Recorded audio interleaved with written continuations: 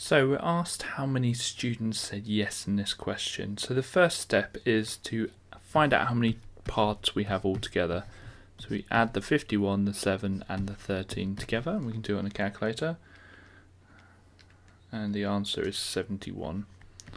The next step is we get the amount of students, which is 2,911, and we divide it by the amount of parts, which is 71, to work out how much each part is worth. So we type that into our calculator and we get 41.